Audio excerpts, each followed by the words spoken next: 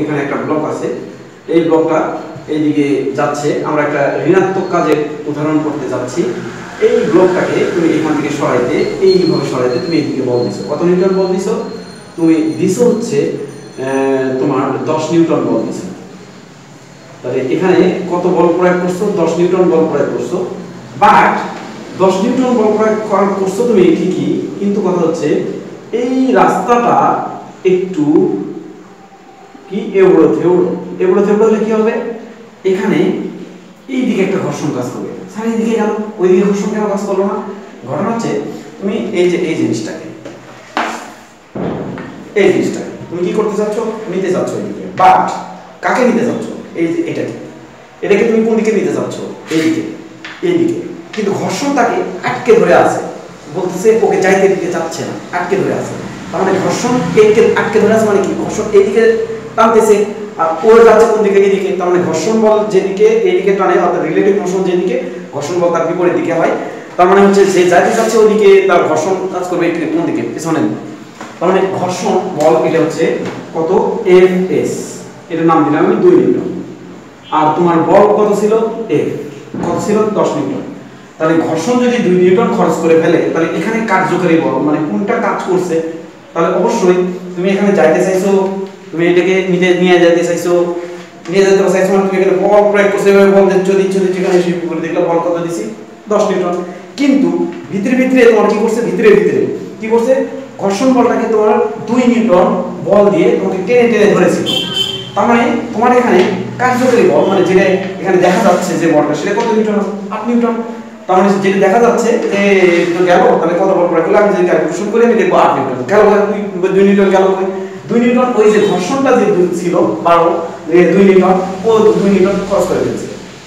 তাহলে তুমি এদিকে দিছো ঠিকই 10 নিউটন, কিন্তু ঘর্ষণ 2 নিউটন কি করে ফেলছে? নিচে এই যে টেনে প্রত্যেকটা জায়গায়, এই যে প্রত্যেকটা জায়গায় টান দিছিল কে 2 নিউটন কি করে ফেলছে? খরচ করে ফেলছে। এখন যদি তুমি এটাকে কাজ হিসাব করো এখান থেকে, সত্যি যদি তুমি কাজ হিসাব করো যে F * S দিয়ে তুমি দেখো কাজের মান আছে 8 নিউটন, মানে 2 নিউটন গেল ঘর্ষণ খরচ করে ফেলছে।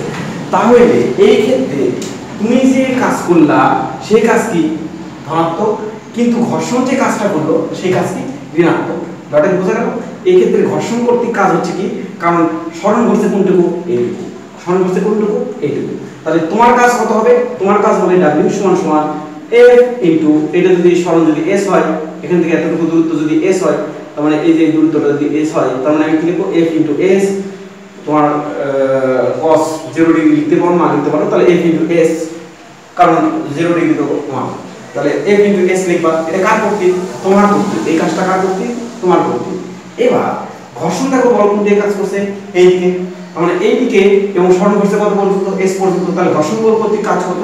W = যেহেতু সরণ করছে বস্তুর এইদিকে, ঘর্ষণের বল ছিল এইদিকে, তাহলে W হবে, তাহলে Fs ছিল হচ্ছে এইদিকে, সরণ করছে বস্তুর এইদিকে, তাহলে W হবে হলো কত? Minus Fs into S।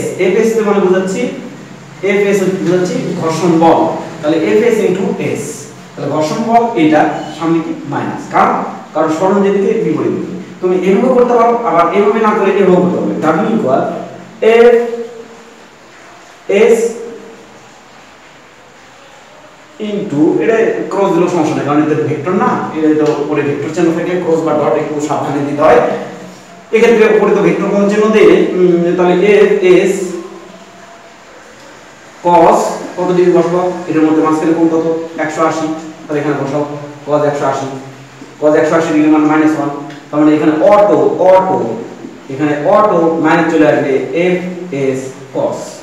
তাহলে Fs অটো চলে আসলো Fs ইনটু S। তাহলে এটা কি চলে আসলো? অটো। এখানে ইনটু ছিল, এগুলো কিন্তু ইনটু। এই যে একটা ব্লক mg বল দিয়ে ধরে রাখবো, উপরের দিকে আমি একটা বল দিয়ে ধরে রাখবো, নিচের দিকে তার একটা কাজ করবে, উপরের দিকে আমি mg বল দিব। তাহলে উপরের দিকে আমি বল দিলাম mg, নিচের দিকে সে পড়তে যাচ্ছে। কি একটা সিস্টেম আছে, এটা হচ্ছে এখন কি অবস্থা আছে? এখন স্থির অবস্থা আছে। মানে কি? মানে অভিকর্ষ ত্বরণ নিচ দিকে কাজ করতেছে mg দিয়ে, mg বলে তাকে টানতেছে নিচ দিকে।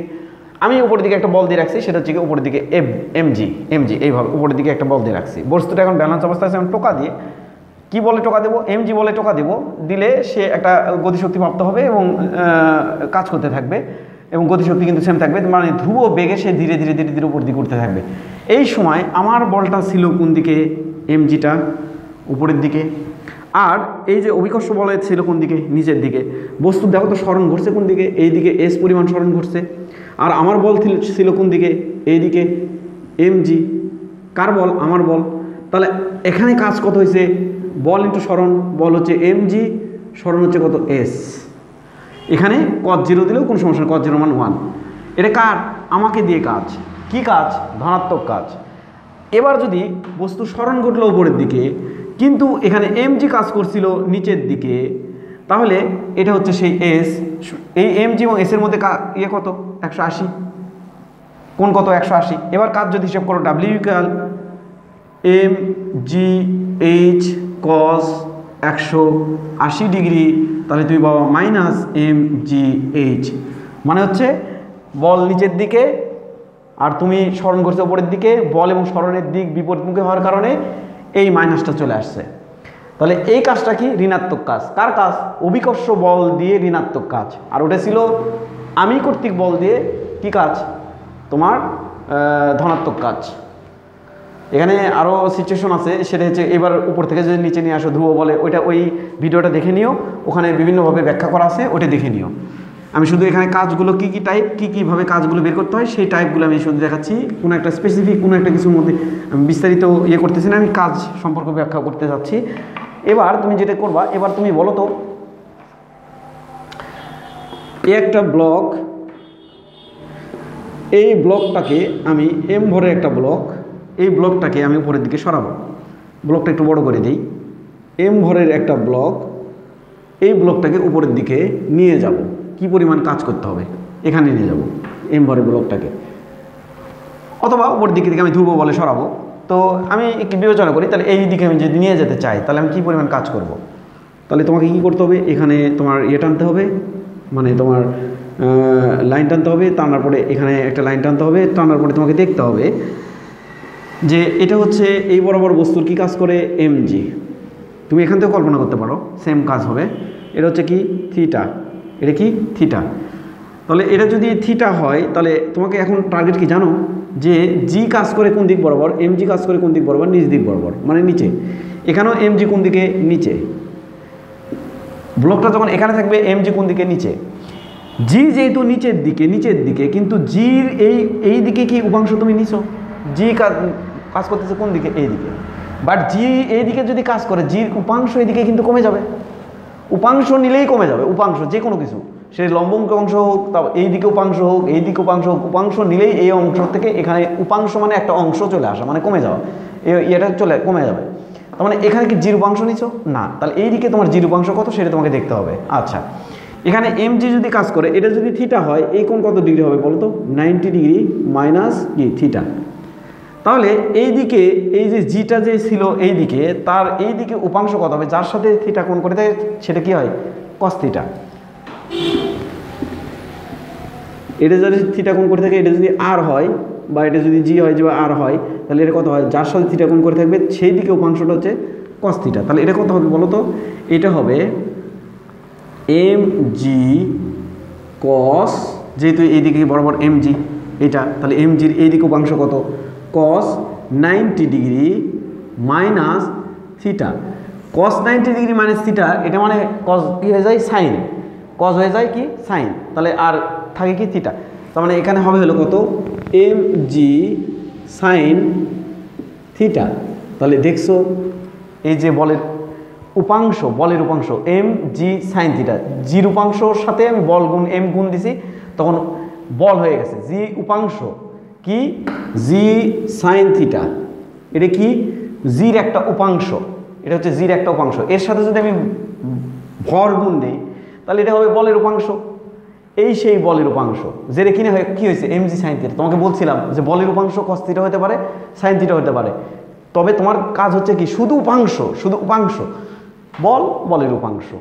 উপাংশ কি হইলো না হইলো এটা নিয়ে অনেকে চিন্তা করে কি, হে আমরা তো সারা জীবন কাজ করলাম সাইন থিটা cos থিটা, এখানে কি সাইন থিটা দেওয়া যাবে না, তুমি দিতে পারবা, ওই উপাংশ দিলেই হয়েছে, আর কোনো ফ্যাক্টর না। তাহলে স্মরণ এইটিকে 8 পর্যন্ত স্মরণ যদি আমার ধরে নেই, x পর্যন্ত স্মরণ হয়েছে, এখান থেকে এখান পর্যন্ত বস্তুর কি পরিমাণ সরণ হয়েছে, এক্স মিটার পর্যন্ত সরণ হয়েছে।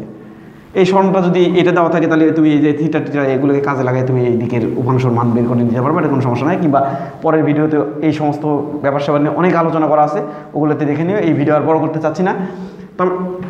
তার মানে এক্ষেত্রে কাজের মান কত হবে, ডাব্লিউ ইকুয়াল বলের উপাংশ কত, এফ এস কস থিটা, তাই না? বলের উপাংশ কত, এম জি সাইন থিটা, এটা হচ্ছে সেই বলের উপাংশ, ইন্টু কত দূরত্ব অতিক্রম করছে বস্তু, এক্স দূরত্ব, এটাই হবে সেই কাজ। এখানে থিটার মান যেটা দেওয়া থাক 30 থাক 40 থাক 20 থাক যেটাই থাক না কেন, এখানে থিটার মান বসাই দিবা, এই যে সাইন থিটার মধ্যে থিটার মানটা বসাই দিবা, তাহলে এইখানে তুমি কাজের মান পাবা। কি কাজের মান পাবা, এখান থেকে ব্লকটা এখানে আনতে কী পরিমাণ কাজ হয়, অথবা এখান থেকে এখানে নিয়ে যেতে কী পরিমাণ কাজ হয়। তবে সেক্ষেত্রে একটু মেনটেন করতে হবে যে এইদিকে যদি তুমি ধ্রুব বলে এইভাবে যদি বস্তুটাকে নিয়ে যাও, ধ্রুব বলে যদি এখানে এমজি সাইন থিটা বল যদি দিয়ে ধ্রুব বলে এইদিকে নিয়ে যাও, তাহলে কী পরিমাণ কাজ হবে সেটা হচ্ছে ধনাত্মক, তুমি কর্তৃক ধনাত্মক কাজ, আর অভিকর্ষ ত্বরণ করতে কী হবে, ঋণাত্মক কাজ। তবে এক্ষেত্রে এখান থেকে এখানে নিয়ে যেতে এই পরিমাণ কাজ তোমার দ্বারা এই পরিমাণ কাজ হবে।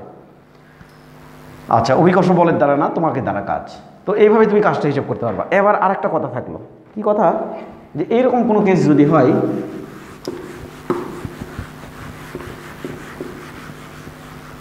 এই বস্তুটাকে বেঁধে কি করতেছি, এইভাবে ঘুরাইতেছি, এইভাবে ঘুরাইতেছি, বলো তো কি পরিমাণ কাজ হবে। এই বস্তুটাকে বেঁধে যদি এইভাবে ঘুরাই, তার মানে কাজ হবে, দেখো তো কি পরিমাণ কাজ হয়। সুতার এইদিকে একটা টান কাজ করে, তাই না? কোথায়, কেন্দ্রের দিকে, যেটা কি কেন্দ্রমুখী বল বলে, এই টান কাজ করে। বলের দিক কোন দিকে দেখো তো, এই যে দিয়ে রাখছি তীর চিহ্ন, কোন দিকে, এই দিকে। বস্তু সরণ, এই যে এখানে কত, সরণের সাথে বলের কোণ কত, 90 ডিগ্রি। তাহলে এখানে কাজের মান কত, 90 ডিগ্রি। বস্তু যদি এখান থেকে এখানেও নিয়ে আসো, এখানেও যদি নিয়ে আসো, এই হচ্ছে বল, এই হচ্ছে তার বলের সরণ, সেটা ডিএক্স ধরলেও কোনো সমস্যা নাই। ওই ডিএক্সের সাথে এই যে কেন্দ্রমুখী বল বলো বা টান বলো, এই বলটা কত ডিগ্রি কোণ করে আছে দেখো তো, এখানে কোণটা কত ডিগ্রি, 90 ডিগ্রি। এখান থেকে সরে এখানে নিয়ে আসলেও প্রত্যেকটা মুহূর্তে এই বলটার দিকও চেঞ্জ হচ্ছে, এই বলটা চলে আসতেছে কেন্দ্রের দিকে সাথে সরণটার সাথে এই যে সরণ এস, এগুলো ডিএস ধরলেও কোনো সমস্যা নাই। এইটা হচ্ছে কত ডিগ্রি, 90 ডিগ্রি। তাহলে অল টাইম কোন কত ডিগ্রি হচ্ছে, 90 ডিগ্রি। এখন যদি তোমাকে বলি ঘুরাইয়া যদি তুমি এখানে নিয়ে আসো, এখানে, তাহলে কাজ কত হবে, তুমি দেখতেছো প্রত্যেকটা পয়েন্টে কাজ কত, 0। কারণ কে তো এফ এস, এখানে কত, এফ এস কস 90 ডিগ্রি, এখানে কত, এফ এস কস 90 ডিগ্রি, এখানে কত, এফ এস কস 90 ডিগ্রি। এখানেও যদি দেখবা যে বলের সাথে এই যে বল, এই যে সরণ, এটার সাথে কোণ কত, 90 ডিগ্রি।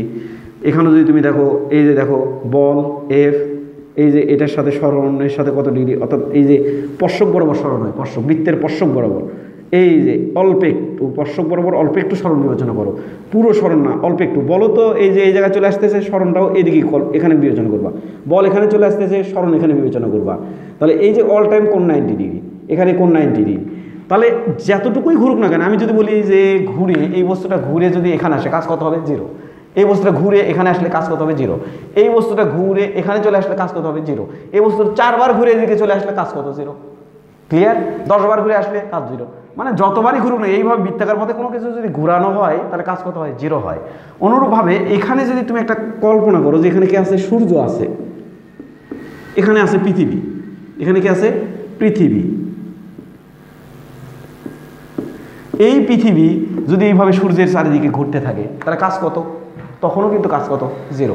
পৃথিবী যদি সূর্যের চারিদিকে ধরো 6 ঘন্টা ঘুরে এখানে আসছে সাপোজ, তাহলে এখানে আসতে কাজ কত হয়েছে, 0। কারণ প্রত্যেকটা মুহূর্তে ওই সরণের সাথে ওই কেন্দ্রমুখী বলের কোণ কত হয়, 90 ডিগ্রি হয়, তাই কোণ এর কাজ কত হয়, 0। পৃথিবী যদি সারা জীবনে যে বছরের বছর ঘুরতেছে সূর্যের চারপাশে, কাজ কত হচ্ছে, 0। ক্লিয়ার? আচ্ছা, আরেকটা ধারণা তোমাদের দেওয়া যেতে পারে। আচ্ছা, আজকে এ পর্যন্তই। তোমরা বোর ফিল করবা যে শেষই হইতে যাচ্ছে না। আচ্ছা, যাই হোক, আজকে এই পর্যন্তই। তোমরা